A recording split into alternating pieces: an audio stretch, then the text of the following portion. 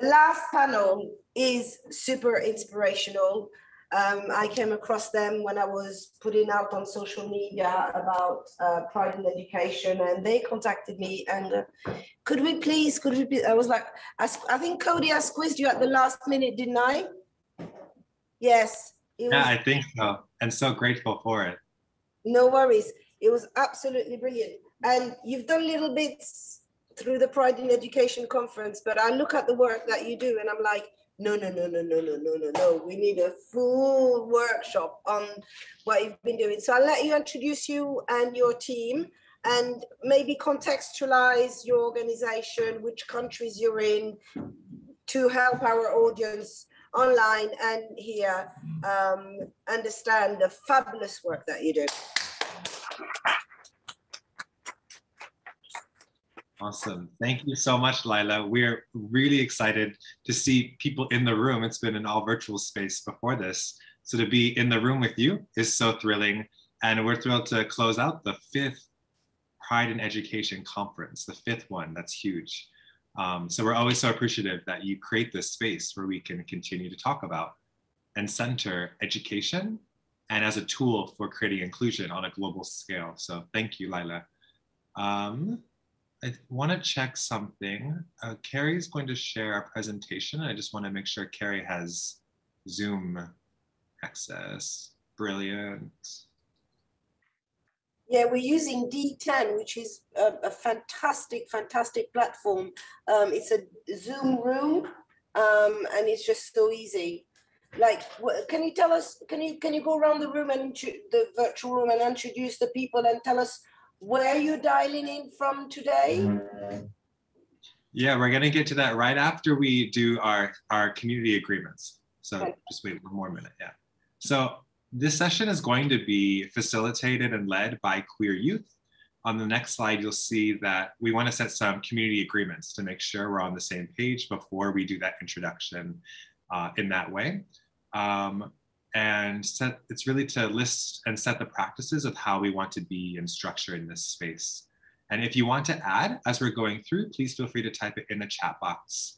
Or if you're in person, you can raise your hand and I'm sure someone would be helpful in running a mic. So the first one is setting this. Community agreements is a safe space. We want this to create a safe space where people feel like they can share and that their contribution is valued. Going right off the last panel, listening and teaching with kindness, asking questions. It's such an important part of learning.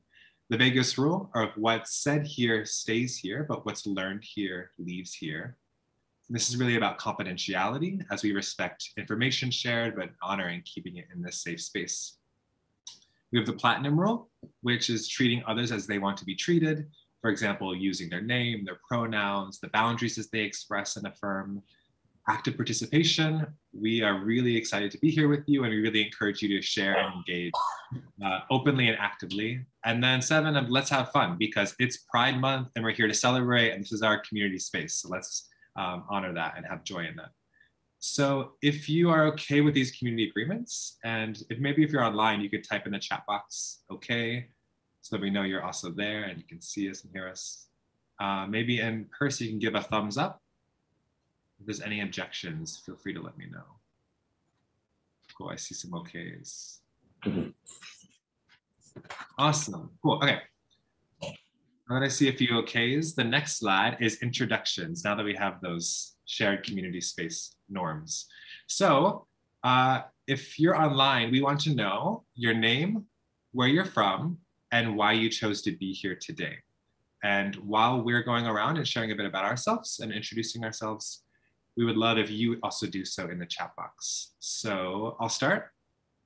My name is Cody Freeman. I'm the founder and CEO of the Global Center.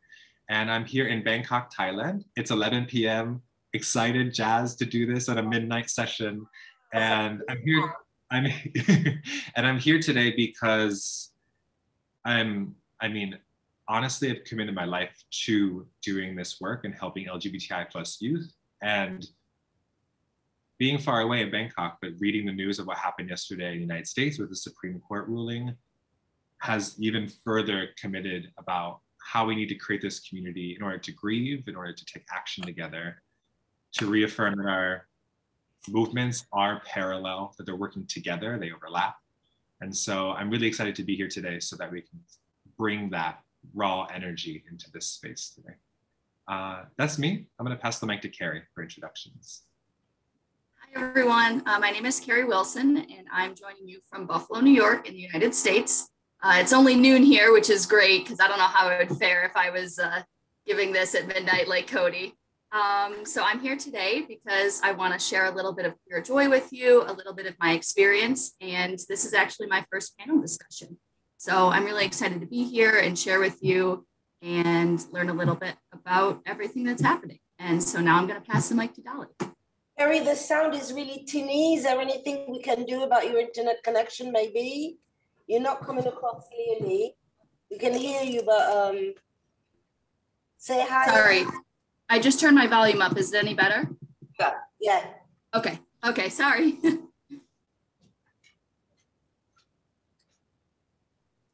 Hello, everyone. So my name is Dolly. I'm talking to you from Tbilisi, Georgia right now, and it's my first time actually here to have online conference. I'm so honored to participate in that. It's such an amazing opportunity for me. I'm from Egypt and I'm in Tbilisi, Georgia right now.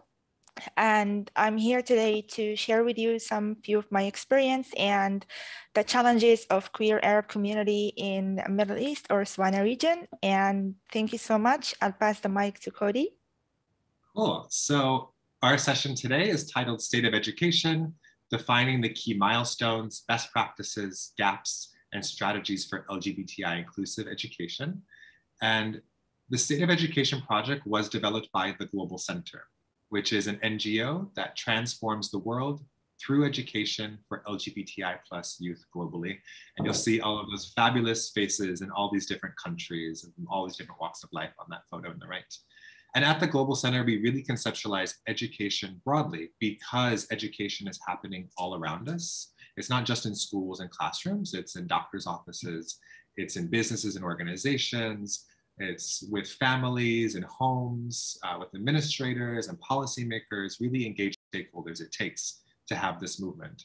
And we've, the Global Center only was legally registered for 2 years now, and now we have 31 people working across 16 countries. So you see, even during a global pandemic, the hunger, the tenacity of queer youth to really keep going, create it and transform for a good future. And our goal is really freedom. We formed this community centered on this idea. We foster this space because the work is really personal. And it's not just about stopping hate crimes and bullying and safety, but about where also we want to go, the aspirations. And this is, I'm sure like many of us, like I grew up on a small rural farming town in Muncie, Indiana, and I didn't know we had a community. I didn't know we had a Pride Month. I didn't know that there was a space where we could belong, that could support each other, but also the power of when we move forward together, that we can create some strong action. And that's the kind of conversation we want to have in this space today.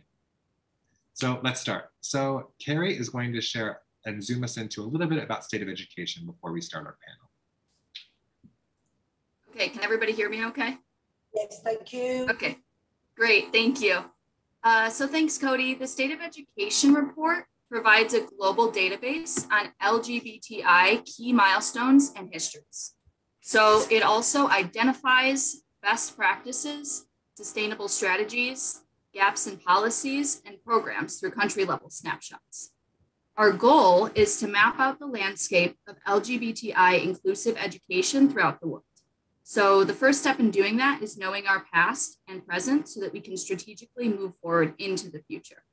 The State of Education report can be used by researchers, academics, activists, and civil society organizations, but also, and what I think is most important, are policymakers at the national, regional, and international levels.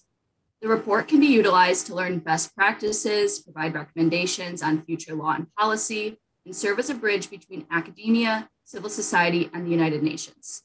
So this is all in a continued effort to create a comprehensive and evidence-based impact.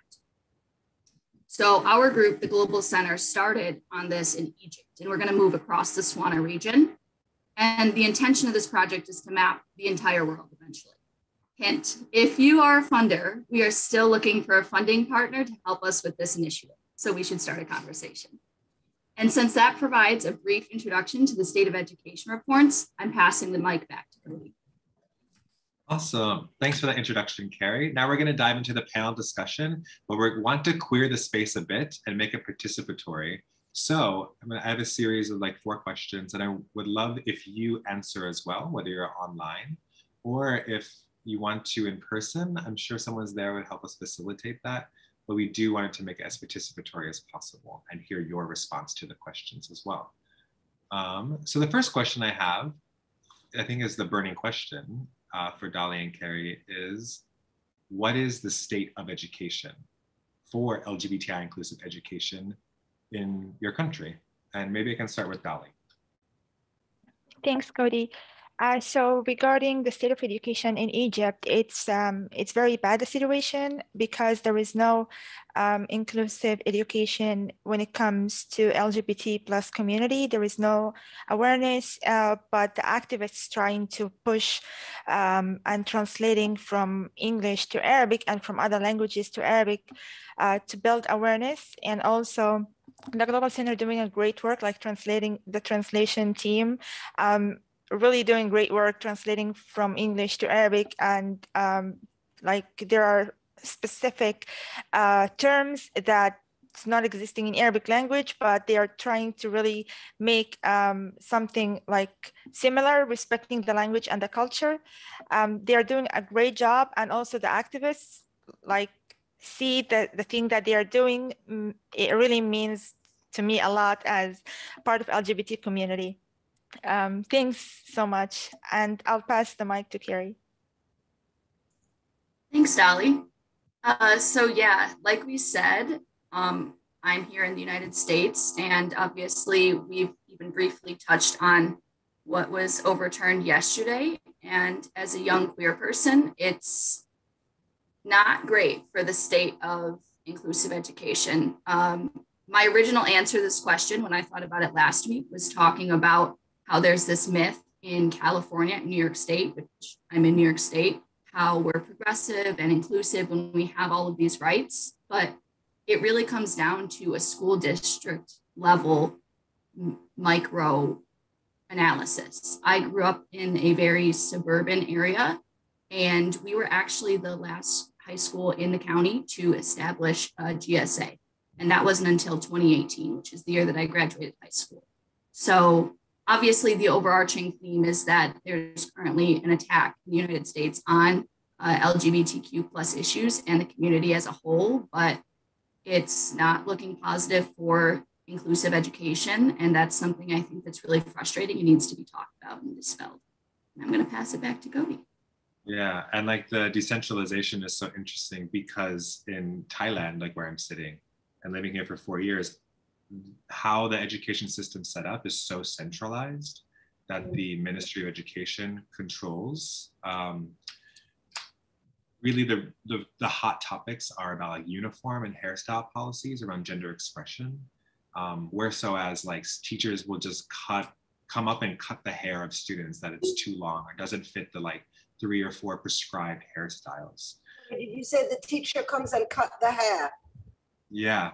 There's like a disciplinary teacher that will just go into class and monitor hairstyles and gender expression in this way. And more about, it's the philosophy of order and conformity and how that affects gender expression. Another key issue is like bullying and harassment, mostly through cyberbullying and like group piling on online is a really big issue in Thailand. And we're at the precipice of like maybe passing same-sex marriage. We've passed the first stage in the parliament. Now there's 2 more stages, but these big laws, such as what we were talking about in the States yesterday, like these impact directly the mental health of LGBT youth because they see the society they're going into and the fight that they're gonna have to do for equal recognition under the law and policy. So resonating with both of that. And feel free to type in the chat box if you're online. Second question, Carrie, first. What are the key milestones? So something I think was awesome about looking at the schedule for this conference is that there's so many LGBTI plus historians and trying to document the past, the present, how it's affecting our future. So how would you look at what are the key milestones of LGBT rights in the United States? So thinking about the milestones, I really think that there's three that stand out in my mind from what I've learned about. And while it may be correct or incorrect, we'll get to that later. But the three key milestones that stick out to me are first and foremost, the Stonewall riots that happened in New York City in 1969, June 28th, actually. So 3 days from now. And the patrons started fighting back, and they lasted until July 3rd. And it's what we commonly think of as the spurring of the movement for gay rights in America. And then the second would probably be Harvey Milk when he was elected to the San Francisco Board of Supervisors in 1977, because he became the first openly gay person elected in California. And this gave representation to the community during a time when it was facing discrimination and intimidation.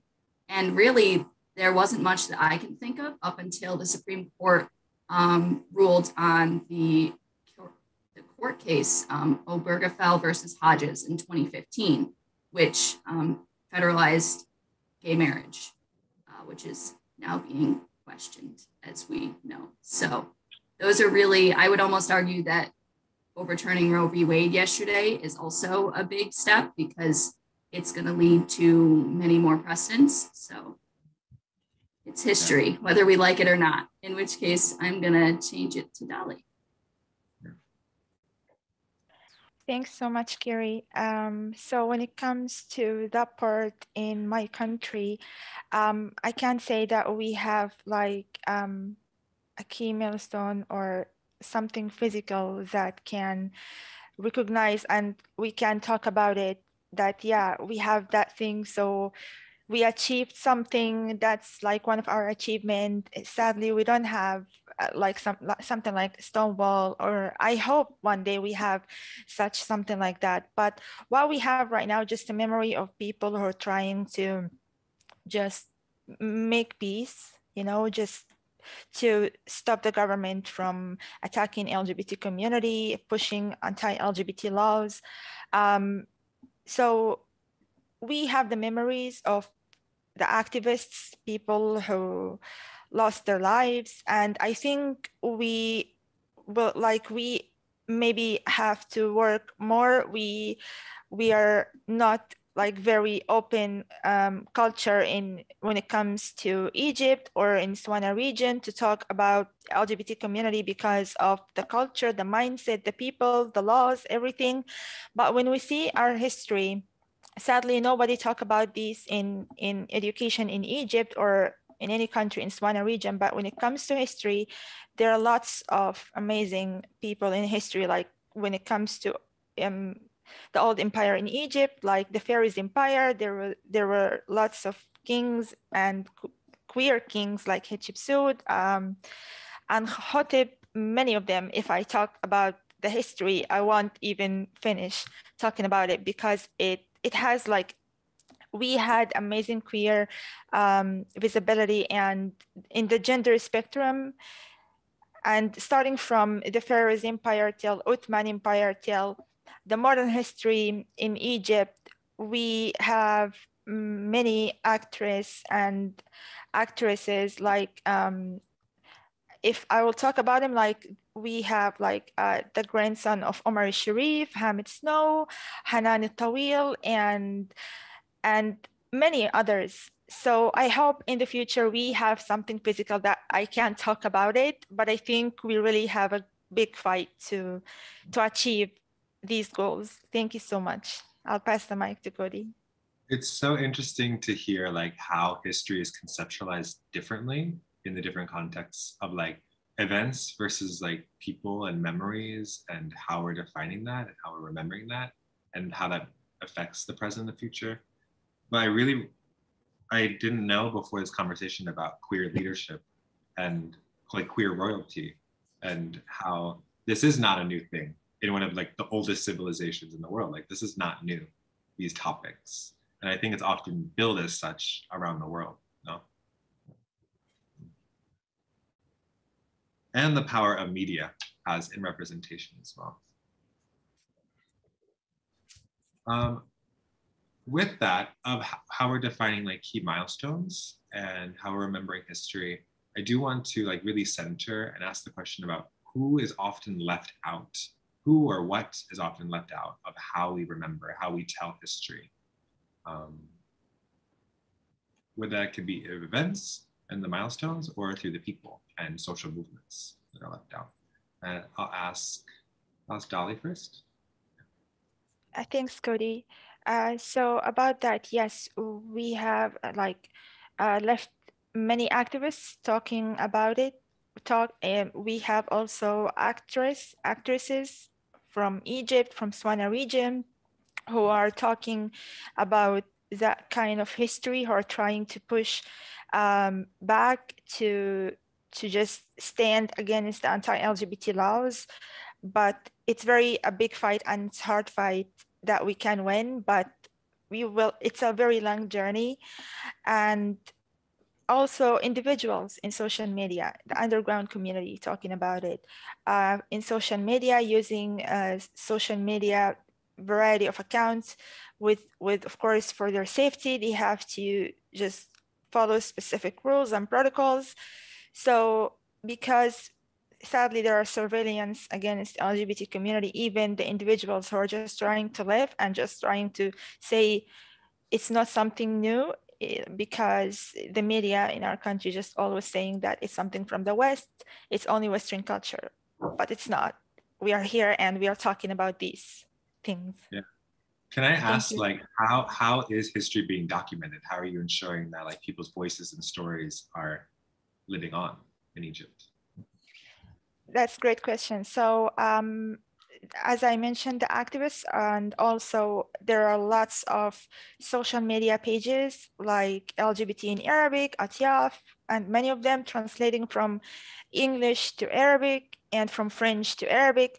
But it's a bit tricky because there are a lot of wrong synonyms and topics. They are translating from another language to our language, so it's not accurate 100%.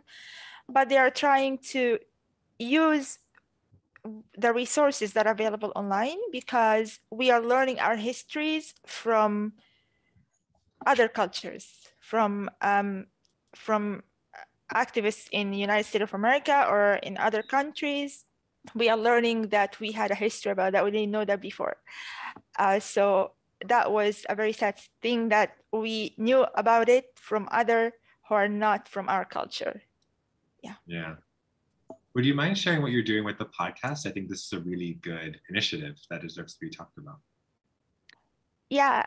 Okay. Thank you. Yes. So I am doing broadcast or live stream in online YouTube channel, and I'm just like trying to talk about LGBT plus community, the issues and obstacles that they are facing in Swana region, hosting individuals, activists, people. Some of them choose to only speak without showing their faces. Some of them showing their faces. It's okay. It's up to them.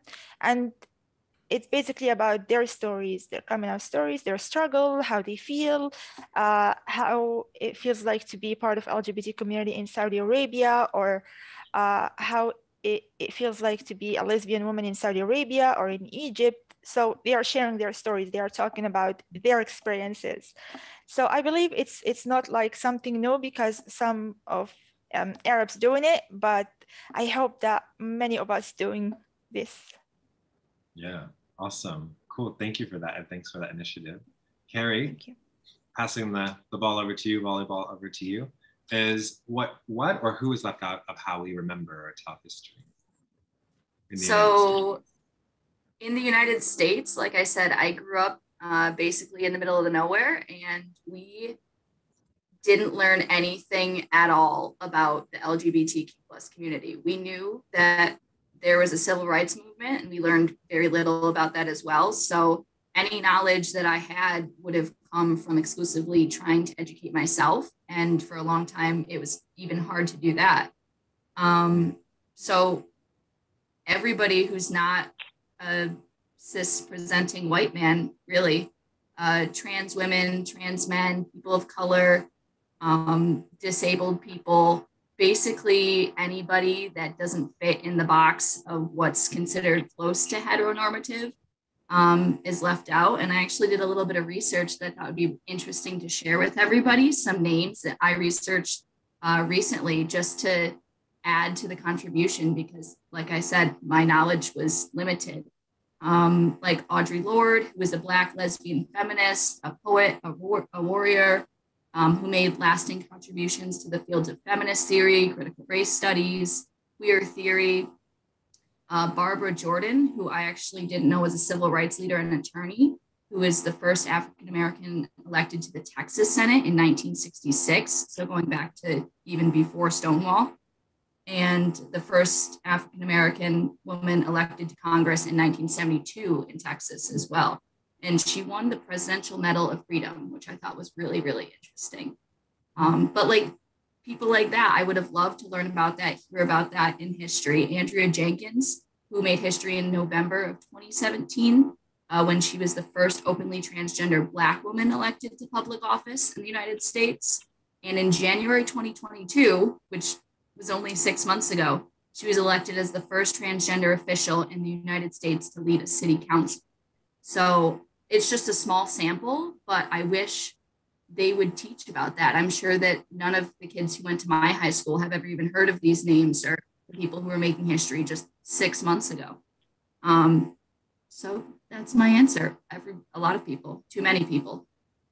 Yeah, a follow-up to that is when like it's not in the formal curriculum. It wasn't in my school in Indiana. It's an abstinence only sex education state by law.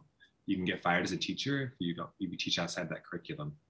When it's not in the formal curriculum, like how, for example, did you learn about it? What spaces, what people, what websites, books? Honestly, last week I Googled iconic queer disabled figures.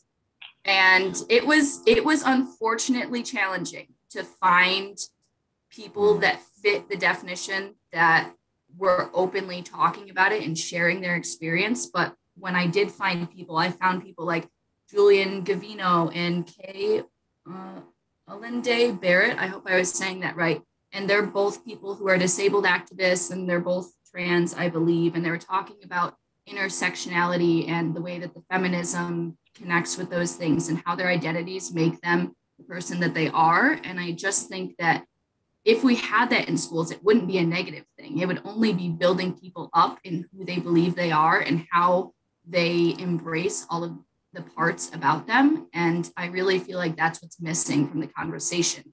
So everybody's thinking about, oh, this is negative, this is going to push some kind of agenda, when really it's just going to make kids, like you said, feel like they belong, give them a community, give them a space. Yeah, which goes right into the last question quite really well of, then what recommendations do you have for creating a more inclusive LGBTI education? And let's start with Carrie, yeah? Okay, back again. So I have two recommendations. As of last week, I only had one, but because of what happened yesterday, I have two, and I think they're both important. My first recommendation is to anybody who is in the United States of America, go out and protest and research who you're going to be voting for, and make sure that you make that known and you let people know safely, obviously, that you're going to protest, and do it as a group and make sure that they know that this is not going to be okay. I feel like there's so many other things happening in the world that it's really easy to forget that the youth is not going away anytime soon, and we are passionate and we are emboldened. And this honestly only makes me want to fight harder and more. And like you said, it's a fight that we didn't think we would be having, but honestly, I'm not going to give up and I'm not going to back down, and they can't tell me what to do. So that's my first advice, is if you are in the United States of America, use the power that you still have to your absolute advantage for as long as you can. And the second thing, and the one that's really close to my heart in another way, is whether you're an ally or you identify in the community or you're an educator or however you may fit into the puzzle, you do fit, and support each other. Just love each other and be a community and be there together. I have found in the Global Center the most amazing community, the most amazing support, the most transformative friendships I've ever had. Like Cody said, we're global, so we've never even really met each other.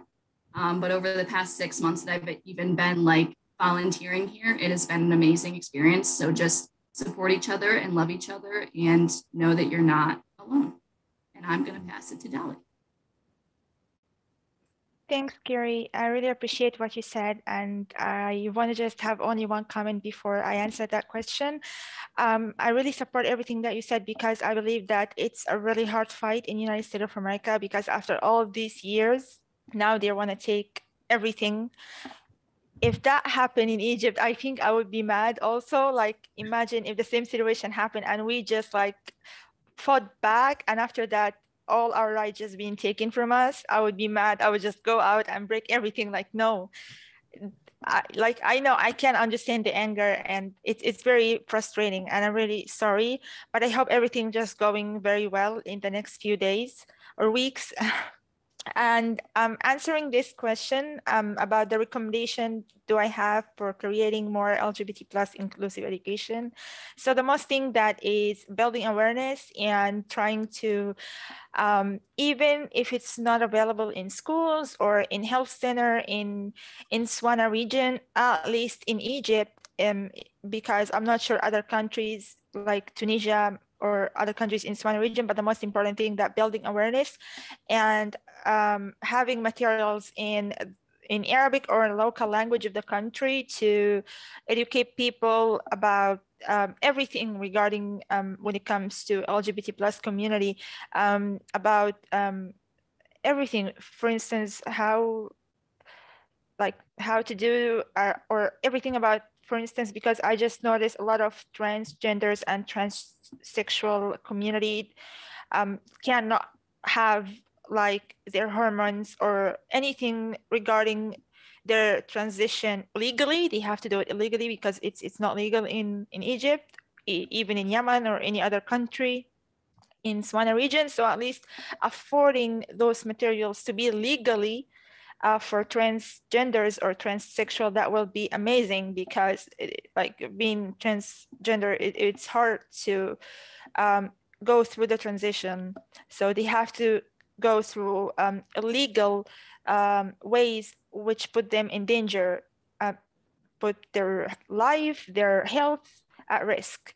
And the second thing is trying to, like for instance, the Global Center really doing great job about translating and about doing survey right now for Swana region. I think it's very first time to have survey from actual individuals and people in Swana region from the LGBT plus community to talk about their stories, talk about their experience. And I think that's really amazing. And I hope in the future, like having such a wide and variety of data, that will be amazing in the future to focus and highlight the issues about the LGBT community in Swana region. Thanks, and I'll pass everything to Cody. Hi.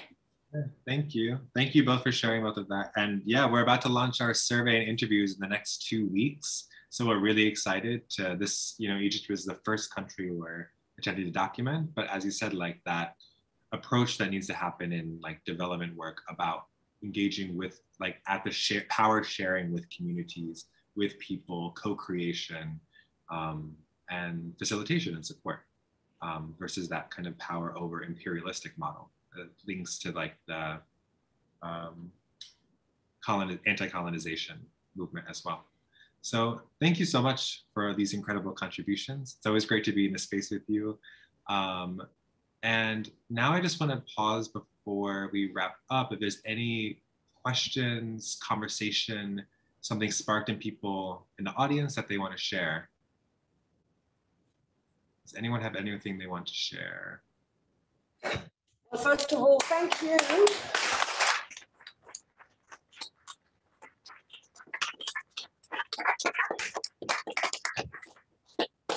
This is really meaningful to me because I launched UK Queer Arabs last year, and to have Ukhti Huna, shukran jaziran. I'm so grateful because I know how difficult it is for people in the Middle East and North Africa who cannot be themselves. You mentioned the fact that they can't even be on camera in a podcast, yet there is an issue of safety, especially for the trans and non-binary people. They need to have the right information, otherwise their life is literally at risk because of who they are, criminalized in the country, but also because of who they're affirming to be. So I thank you because I know that you are taking a risk as well yourself by doing this work, and just acknowledge the activists around the world who are literally at risk every day just for being who they are. So the work that you do, Cody, and the fact that it's what, midnight now in Thailand? Yeah, no, not too bad. Yeah, and then Rodney started at 2 a.m. I mean, the dedication of the people who have joined today is really moving.